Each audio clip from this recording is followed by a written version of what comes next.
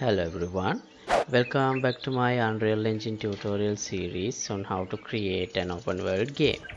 So today I am going to fix some of the problems that I had in my previous 𝐒𝐿 system. Actually I am going to completely change the alpha value calculations for the 𝐒𝐿s for left foot and right foot, and also the method that I used to do the hip correction change. And now as you can see here, we had a problem with back foot in the previous episode. It was a little bit submerged in the ground, and I have fixed it in this episode. And also I have fixed those stuttering problems we had with the previous system. So now there are no more stutterings. That happens sometimes. Okay, so yeah, now it works almost perfectly on all the surfaces. So yeah, let's get started. And as always, this episode is sponsored by these generous Patreons. Thank you very much for the support you guys are giving me.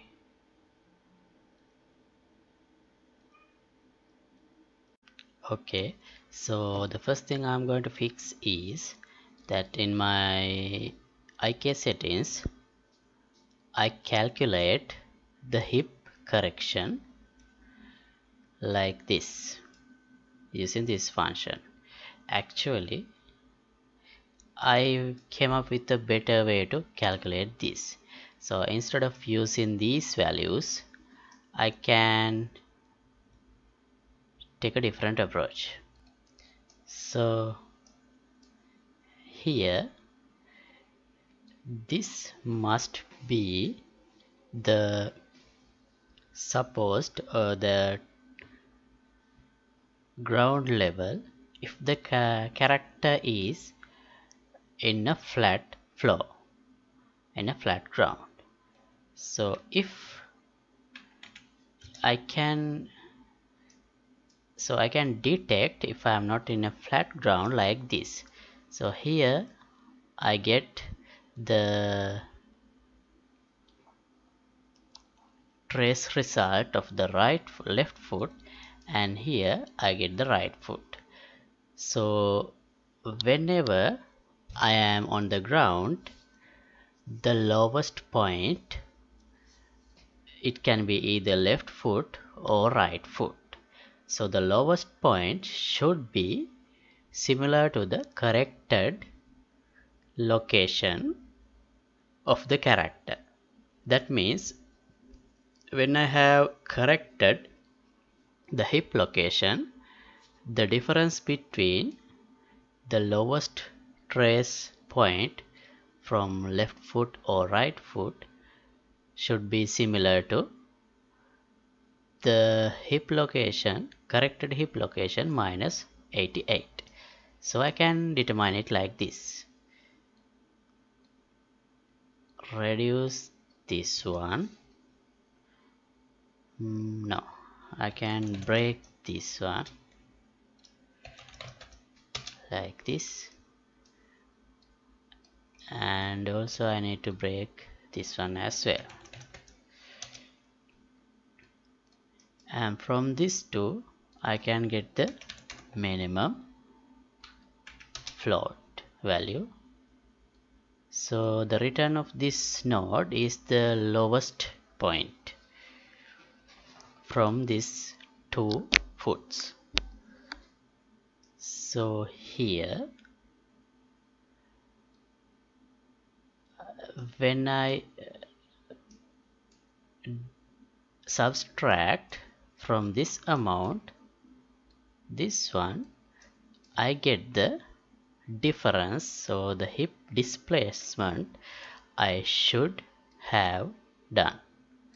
So I'm gonna connect it like this, and here I'm not sure whether I should multiply this with the -1. So let's check first and see. First I'll disable grass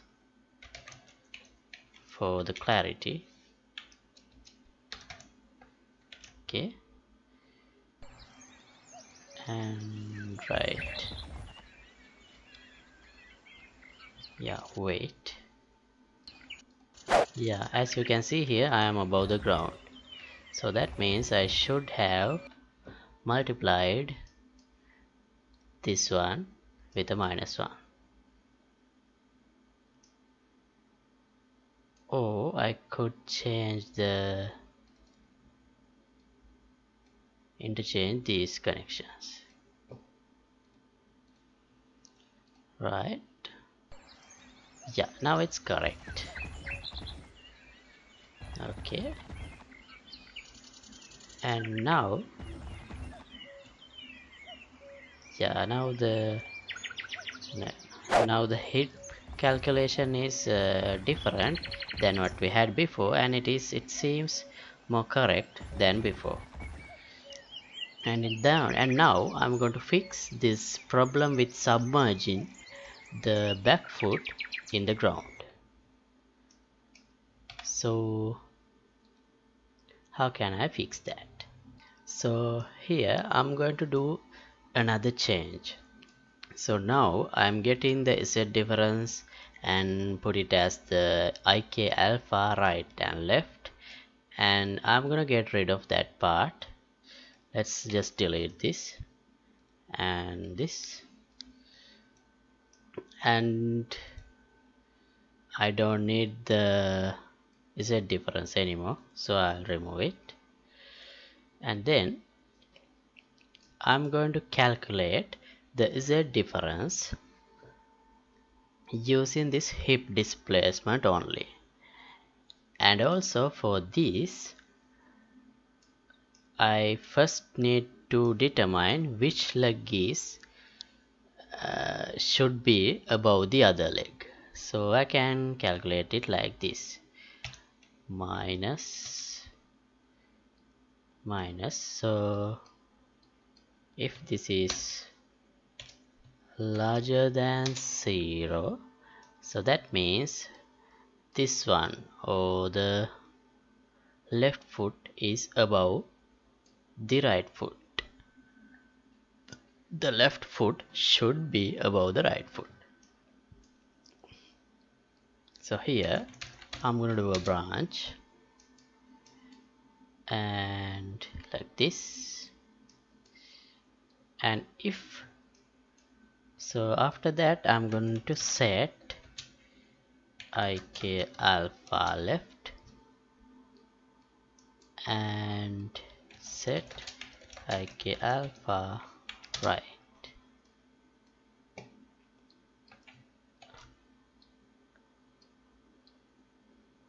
So now let's do this in a simpler way. We don't need a branch. Let's just connect it like this, and let's do a select.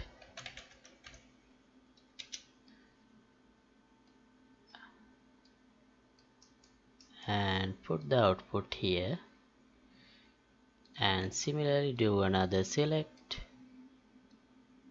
and put the output here. So when the left leg is above the ground, it should reflect that change and compensate for that change by changing the alpha value of the left foot. So this alpha value I am going to calculate it like this. So just like we did for the Z difference, let's divide this by, well, this value I need to do some testing and figure out. So for now I'll put 30 and plug it here. So now here I should plug the same thing to the false, or this should be the other way around, but let's see. Let's test it and see, and let's print the values of the each alpha value so that we can understand what's going on.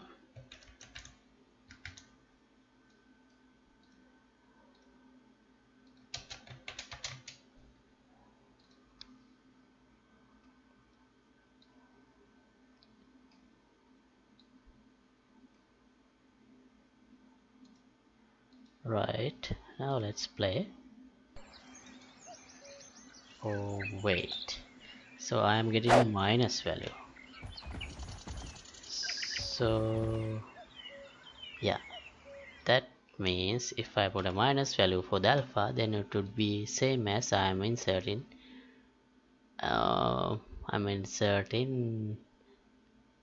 0. So here I should get the absolute value.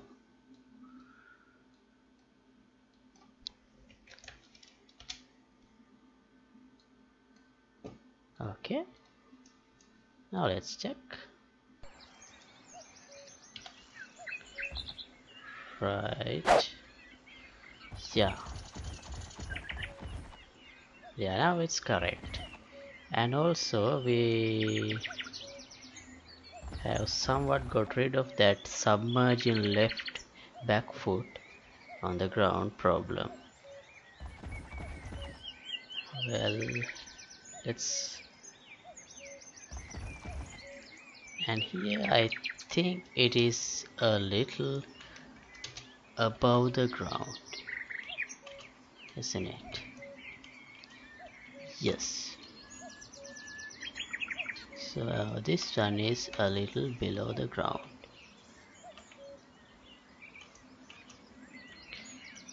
And okay, so how can we fix it? Well, we can adjust this value. Let's put 35.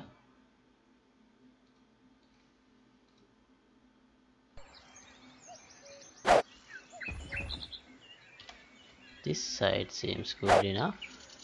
How about this side? Yeah, that's also good enough for me. And yeah, the next thing that we should deal with is these stuttering problems.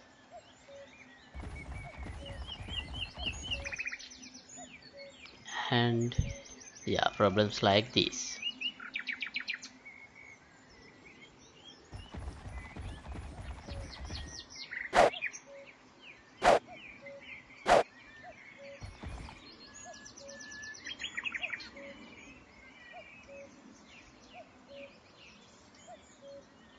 Okay, so yeah, for the stuttering problem I'm going to do something like this. Instead of directly changing the value here, I'm going to use a loop like this loop, and this one should go here, and this one should go here, and this one should go here. And I'll put point, let's try with 0.1. And similarly I'll do another looping for this one like this.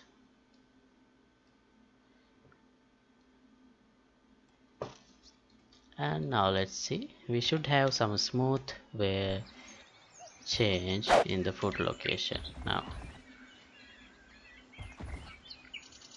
Yeah, that's better. And where did we have that stuttering problem?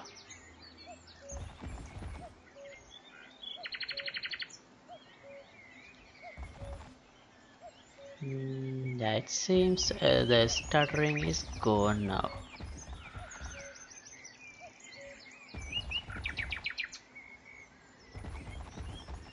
Let's work somewhere here so that we can see if anything is going wrong.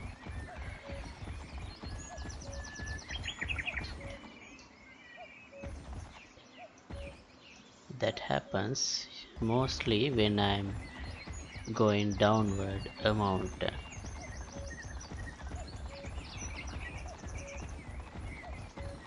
Let's walk. Right, and let's check this without in the normal walk animations as well.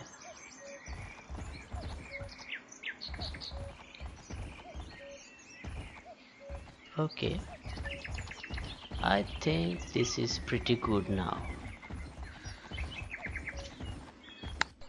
Yeah, this is good enough for me.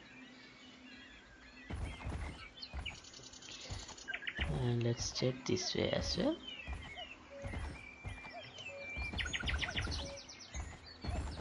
Okay, so that's all I wanted to do for today.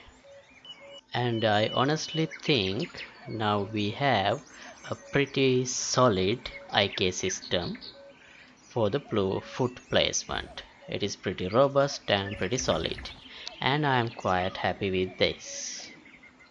And in the next episode I am going to address this problem. So when my character is in an edge like on an edge like this happens.